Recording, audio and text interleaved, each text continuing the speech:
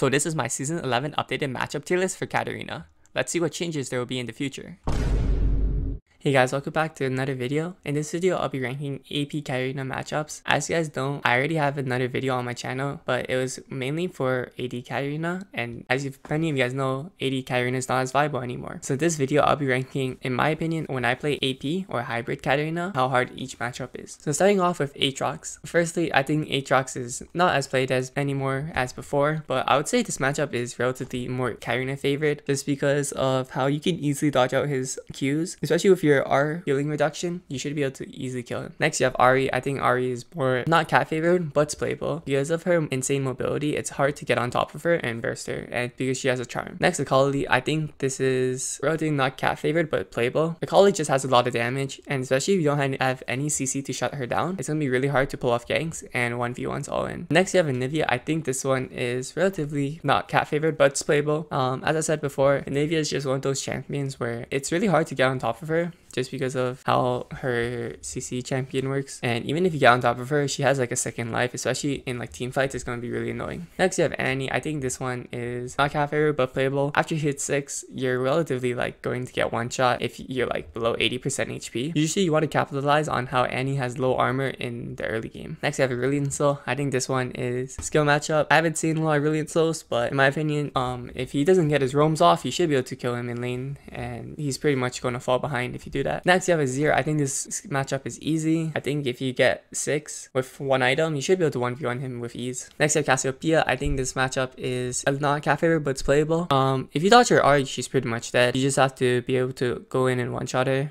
And now we have Cho'Gath. Cho'Gath is a really tanky champion, but I've noticed that if you go Bork, it really helps against him just because of his high amount of base HP and how he stacks off of HP. So I would recommend going Bork against him, but I would say this matchup is more easy-sided. Next, you have Corki. I think this matchup is skill-sided. Corki can really poke you out early game. As long as you don't get poked out of lane, you will eventually beat him, especially with 1 or 2 items. Next, you have Diana. Diana is, I think, not cat favorite, but playable. Many people have struggles in lower elo, but I find that if you tend to dodge her Q and try to bait out her W, you should be able to win your all-ins. Next, you have Echo. I think this is not cat favorite, but playable. Echo is one of those champions where it's just a safe champion to play. He has like a CC shield and he has like a second life. So all-inning Echo can be hard, especially with his R, and with a good Echo, they can time their ganks together and your all-ins would be like counter gank. Fiora, I think Fiora mid has not been played, but if I were to say, it would probably be skill. Fiora, with your greenness from your R, it should be pretty easy to 1v1 Fiora if you get your items. Next, you have Fizz. I think this is the first matchup that's going to be in very hard. Fizz is one of those champions where I personally perma-ban Fizz. If you get hit by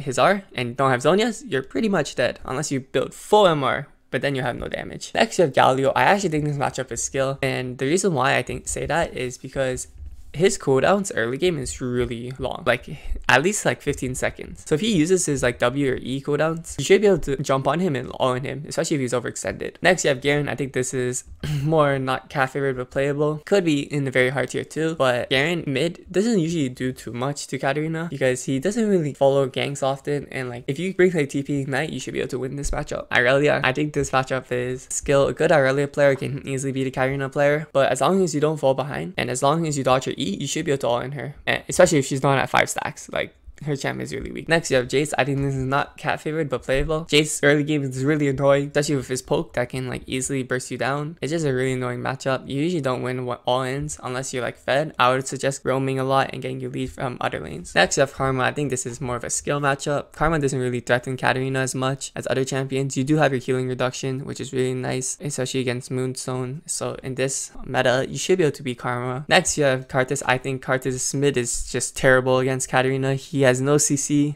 If you just jump on him, you should pretty much be dead. Next, you have Castan. I think this is not Katarina favored but playable. Castan, you have to win early game. If you don't win early game, you're gonna fall behind. That's just how it's gonna go. If this guy gets a lead, it's gonna be really hard to come back unless you go full AD and your team is just like piss smurfing. Katarina versus Katarina, obviously skill, unless you're against me. Kayle in this matchup, I would say is skill. You will beat Kayle early game, but once she hits 6, she gets really annoying. She's really like useless in like 2v2 skirmishes and objective play before 6, so you should be able to help your jungler out and get like a lead from there. Kennen, I would say this is not cat favored but playable. Kennen R really hurts Katarina because of his stun and like Zhonya's. it's just a really annoying champion to play against. Usually if you're against Kennen, you would probably want to like capitalize on how he's like not as strong pre-6. Kled, I think this matchup is very hard. You won't be able to do anything in this lane other than roam. Kled just beats Katarina in every like sort of way. His passive, especially the Scarl, his thing that he rides, is really annoying, since if you get his HP bar down to half, he's just gonna like Q away from you. LeBlanc, I would say this matchup is actually not cat favorite, but it's playable. LeBlanc is one of those champions where if you're not good at her, you're not going to be able to play her. But if you're good at her, she's going to be a little harder to deal with, especially the early game. I'd recommend going Resolve if you're playing against her. Next, you have Lissandra. Lissandra, I would say, is not cat favorite, but playable. Lissandra R really shuts Katarina down in team fights, so you would have to build a QSS if you want to win this matchup, and especially her jungle ganks. If she roots you and like presses R on you, you're gonna die. Lucian, I would say this matchup is actually very hard.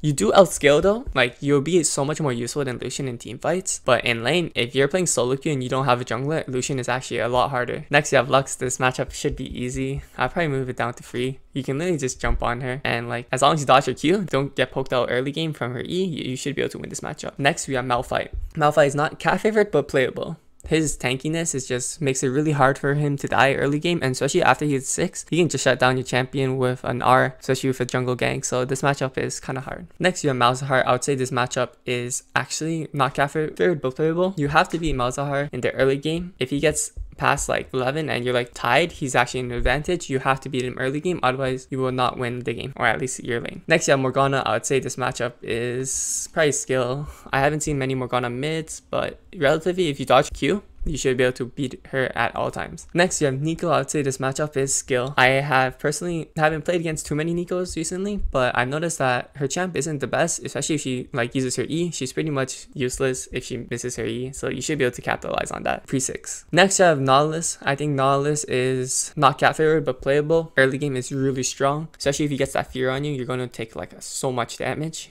if he gets in the auto attacks too. But I found that Nautilus is not good at skirmishes, even though his champion's really nice, but he can easily get bursted down from like you and like another teammate. Next, we have Orianna. I'd say this matchup is more easy sided. As long as you don't get poked out against Orianna, you should be able to all in her at any time. So even if she uses her R, you still have the damage to like get on top of her after she uses her R. Next, you have Pantheon. I think this matchup is not cat favorite, but playable.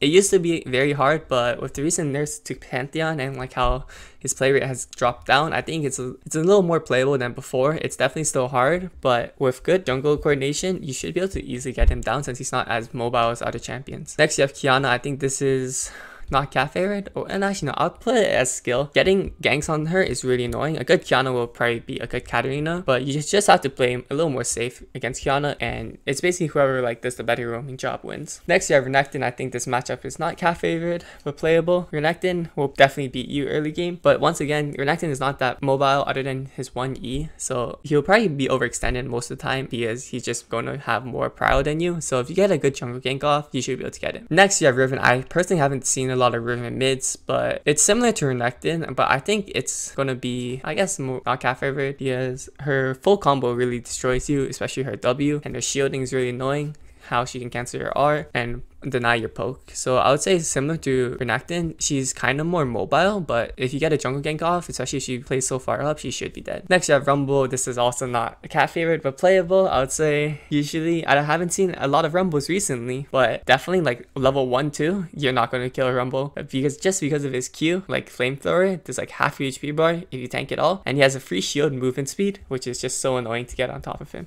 Next, you have Ryze. I would say this is more easy-sided for Katarina. Ryze is not as meta as before, and mostly control mages are just weak against Katarina. So if you basically get on top of Ryze and he doesn't have his phase rail shot, you should be able to just one-shot him after you get some items. Definitely early game, he's very mana hungry, so you just have to keep that in mind. Next, you have Set. I think this is more Set favored, not Katarina favored. The one thing about Set is you should always save your E for his W, because that I find really helps to win those skirmishes and 1v1s. You usually won't be killing Set in a 1v1 unless he's like trolling, but you can definitely make super short trades like Q-ing and this E-ing L. Next, you have Swain. I would say this is more of an easy matchup. Swain doesn't really do that much to Katarina, especially if he doesn't have his Zonias. You should be able to all-in him like at any time of the stage, as he's a little bit bit overextended. Silas, I would say this matchup is more skill. Silas, a good Silas player would probably beat Katarina, but you do have your R healing reduction, which like really destroys him, and him stealing your R is not as effective as like other champions, because your R will always up damage his R unless he's like super ahead, at least at level 6. Next we have Syndra. I'd say this matchup is more easy. You can easily dodge your Qs with like your E, and as long as you E over her when she tries to E you, or dodge her E with like W, she's pretty much dead if you just get on top of her. I would recommend bringing Flash in this matchup, so like you can easily just jump on her. Same with Talia, very similar. If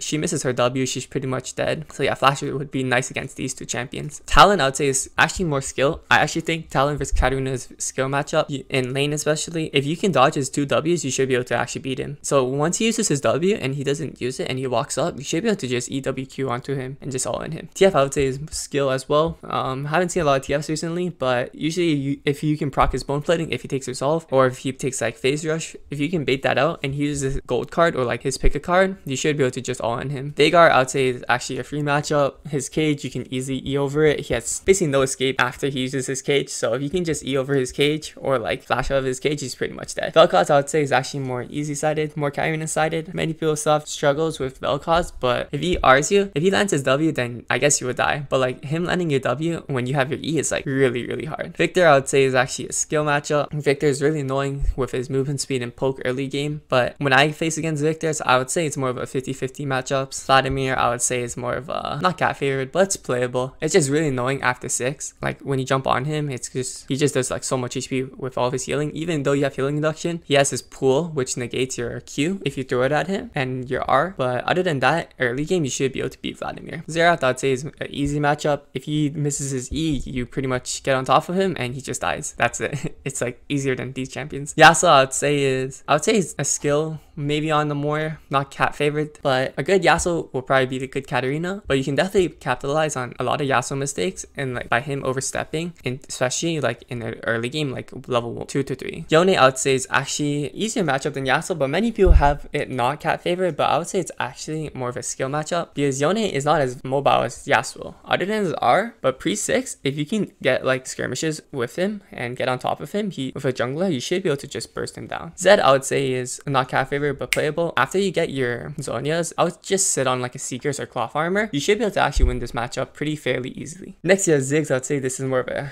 easy matchup. Ziggs is not that good against Cat because he only has his W to escape. If you can just get on top of him after he uses his W, then he's pretty much dead. He's very squishy too. Zillion, I would say this is more of a easy matchup. He's just really annoying with his R, but definitely early game, you should be able to just destroy him. And like if he doesn't have any teammates around him, then like he's pretty much useless. Zoe, I would say, is a skill matchup. If you can just dodge her bubble, you should be able to just get on top of her. The only annoying part is like her stealing summoner spells and like getting summoner RNG from minions, but it doesn't seem to happen too often, most of the games at least. I remember I had one game but Zoe like really got like flash and ignite and like my minions like every wave. It was just so annoying. Next you have Brand. I would say this is more of an easy matchup. Brand mid, very vulnerable to ganks especially, and like pre-6, if you just get on top of him, he should be dead if he dodges E, of course, like his stun. Next we have Nunu. I think this matchup is relatively easy. Nunu mid is not that good anymore. I would say you can easily E over his snowball to like get on top of him. With your R healing reduction, just denies his healing from Q, so he's pretty much a useless champion. Next you have Pyke. I would say this is more of a skill matchup. Pyke mid, similar to Katarina, but it just roams more and farms less. If he doesn't get his roams off and doesn't get his ult, then he's just not going to be able to play. You're just going to be ahead of him. And finally we have Tristana. I would say this is a very hard matchup. I hate this matchup personally. This matchup is almost impossible to win. It's probably as bad as Fizz. It's even worse than Lucian because her knockback, she has CC. She actually has like something to stop you, and her bomb does so much damage early game and just throughout the game. If you get like any of these matchups, your chances of winning lane is really slim, unless like maybe the Lucian I can see. The other 3 matchups, it's going to be pretty hard. And yeah, that's pretty much it.谁能载舟，亦能覆舟。当我听到16年的录音，那时你还在我身边，可现在要见到你的样子都难如登天。